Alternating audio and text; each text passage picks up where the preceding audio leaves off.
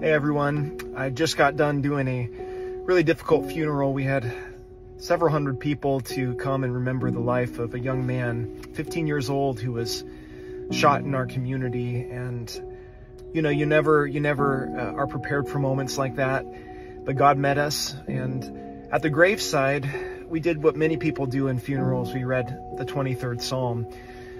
And it hit me as I was sharing that psalm with the people that, Psalm 23 is read at funerals frequently because it gives pictures of peace and tranquility and comfort. But it's really not a psalm about death. It's a psalm about the journey of life. It starts in chaos and it ends in the house of the Lord forever. And the one who gets us between the two is our shepherd, our good shepherd, Jesus Christ. And just to think of those words, man, life is uncertain.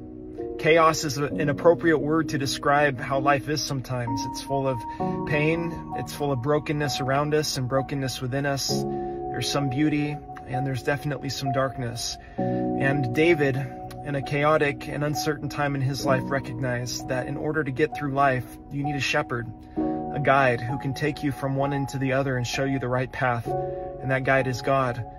So remember that, you guys, whatever chaos or darkness or pain you're facing, God is a good shepherd who wants to lead you through the valley of the shadow of death.